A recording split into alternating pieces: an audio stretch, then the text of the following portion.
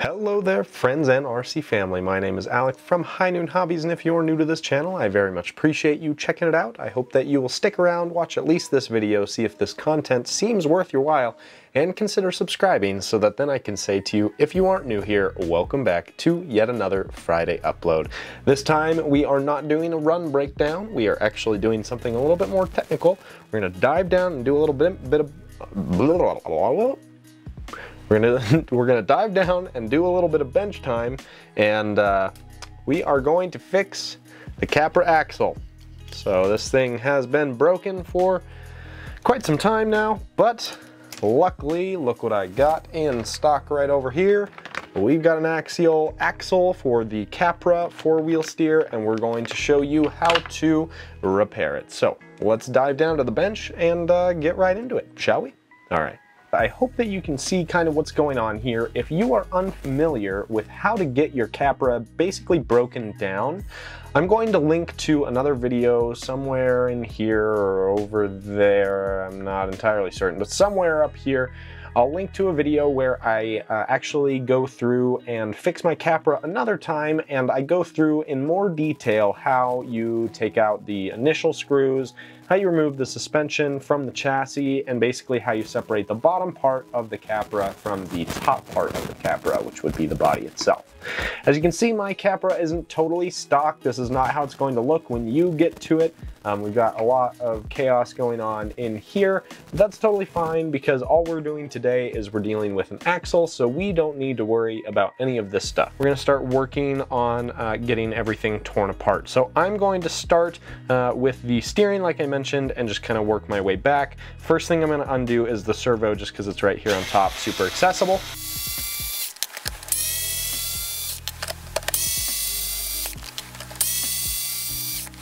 I'm going to do my best to keep everything as assembled as I can here so that I have the least reassembly that I possibly can. So I'm going to leave the steering servo attached to the, or the servo horn attached to the servo, and I'm going to leave that steering link attached to the servo horn as well. So as you can see, when I removed that steering link, obviously the screw goes all the way through your knuckle, and that's going to drop one side of your front steering link here, which you can remove the other side of. This one's going to be a shorter screw because it's not holding in two links, just one. Our steering is done. If you're interested in seeing a closer up of this thing broken to all hell, let's see if I can get you focused in right in here. Yeah, as you can see, that is not in the best shape.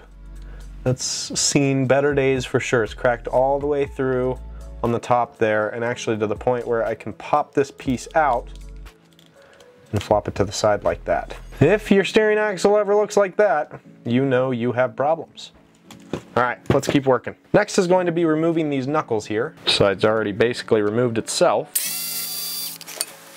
What I'm going to do to keep these screws organized is just put the screw that I take out of the knuckle back into the knuckle. There's a lot of different methods you can use to keep your screws organized, but I definitely recommend you choose one and you stick with it.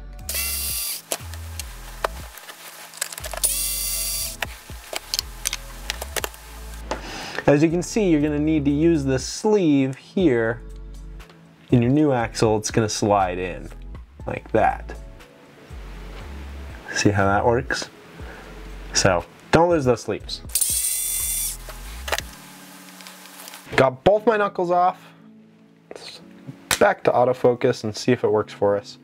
Got both of our knuckles off. We've got all of the screws that we need in the knuckles to replace and put them back on the new portal, or the new axle. When you take those bad boys off, you can then pull your shafts out. So now I am going to undo my links and my suspension.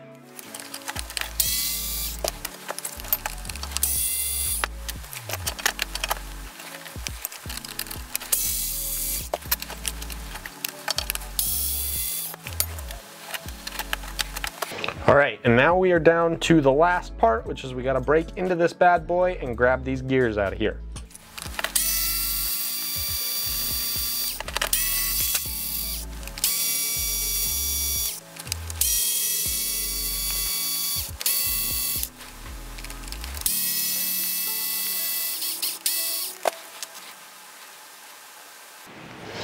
Okay, so after you get those 4 screws that are holding the third member in there, we can see that we've got the gears. We have 1 gear on this side, and we have another gear over here on this side. These are just going to be held in, at least this side is just going to be held in with these bearings. So what I'm going to do now is I'm going to grab the new axle. I'm going to take this center differential section, pull it out of there, pop her right into the new one. We're going to deal with grease in just a second. So we're done with the old axle, out with the old, in with the new. New axle has center gear. Now there's a couple different ways to do this. You can, if you want to, just kind of inspect this third member, and if this all looks good, which it doesn't look bad, you can just reuse the same one again, or you can use the new one, obviously, that comes in your kit with your new axle. I think for the sake of saving time, I'm gonna use the same one. It doesn't look like it's in bad shape. There's no major cracks. Obviously, it's seen a little bit of a beating, but I think that we're gonna be good. We're gonna use that same one again. If you don't, or if you can't, for some reason, use that same third member again, you're just going to undo this set screw here that's in the drive shaft, pull that guy out, and this gear that's inside of there will drop out, and you can swap it back into the new third member you got. But I think for most people, you're gonna be able to save yourself just a little bit of time by you reusing the same third member once again. To make sure that everything stays nice in here, we're gonna throw some grease onto the gearing. Really don't need a ton of grease. I guess it's all dependent on your conditions and what you're going to be doing. I don't feel the need to really pack my differentials with grease, although you certainly could if you wanted to. I just do kind of a fairly liberal application. Getting this thing seated back in the axle was not super easy.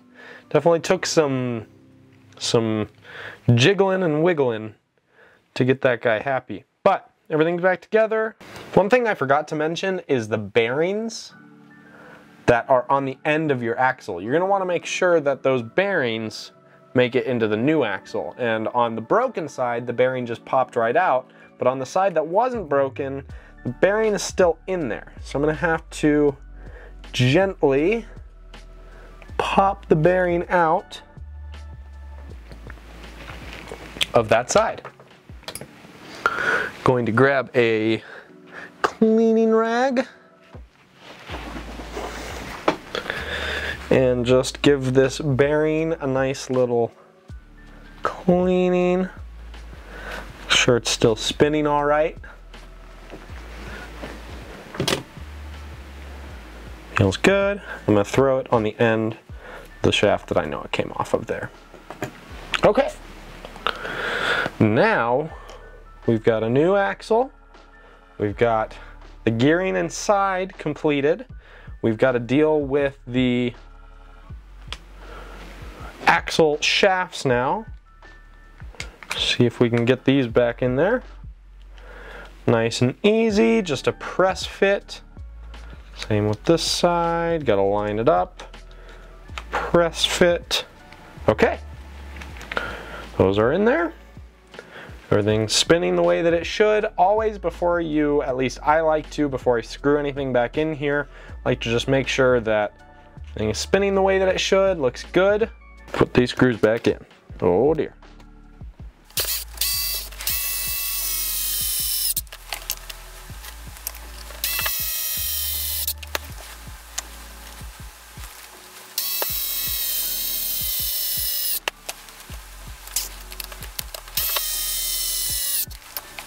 All right, that is tightened down. Now we are basically reversing all the steps that we took. Don't forget that you will need to install the servo mount plate, which you can steal the screws from out of the old axle as well. You can use the old mount plate if you feel like it's still structurally sound. I personally think that's a good idea to replace it, especially if you use your Capra in competition. See, beveled edge towards the back. So here we go. Take the new beveled edge towards the back and use these countersunk screws.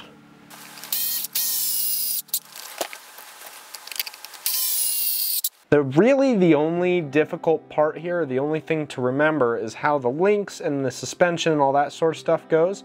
Your links are going to, your bottom links are going to face outwards like this, and they're going to be on the inside of your kind of two-step setup here. So your outside is going to be your suspension, your inside is going to be your link facing kind of pointed out this way.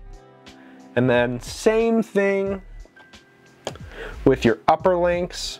There's only one spot for your upper links to go, and those are straight, so those are pretty hard to screw up. Also, a kind of a trick that I've learned for getting the suspension and the links back in is to use the screw to your advantage. So put the screw's only going to thread at the very end. So if you put the screw kind of in there, and then you thread it through the shock. Now your shock is going to sit there nice and pretty and wait for you to put your link in. Put your link in, you push your screw through your link, push it all the way to the end, and now all you've got to do is tighten that bad boy down. This could be a good excuse to like clean parts and redo suspension, put new oil in and all that sort of goodness. Or if you're lazy like me, you say screw it, throw it all back together and keep ripping. Okay, upper links.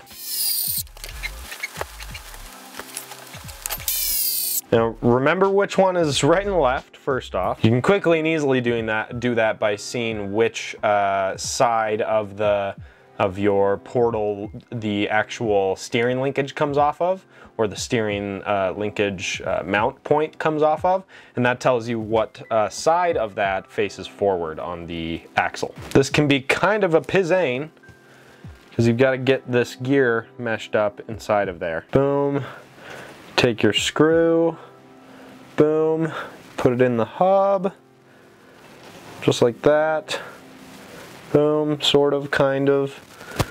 It's almost lined up for me. I'm actually going to use 2mm non-powered driver.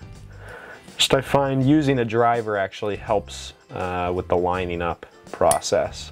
Do this side now. Same thing, hand driver helps you line up those threads. Okay, tight and tight. Same exact process. Okay, we take our portal, we shove her in there until we find the hole. You'll find your home. Boom. We found our home. Line our screw holes up and screw those screw holes. Start with the hand driver, find threads.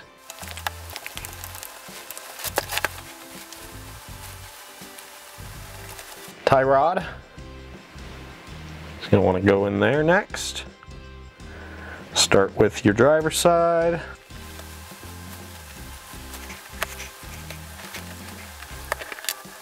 There we go. That bad boy, get that in there. This bad boy. Oh, that one's being a bit of a pain. Pain in the buttock. I'm working on this side right now. Going to get our steering servo, that bad boy, back in there. Need to have the steering servo attached to get that last link on. I mean, I suppose it doesn't need to be screwed down, so now we can do this link screw. Bada bing, bada boom. Steering servo.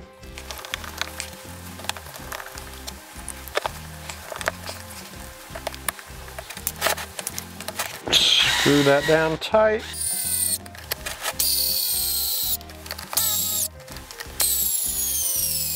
What a perfect time for that to die.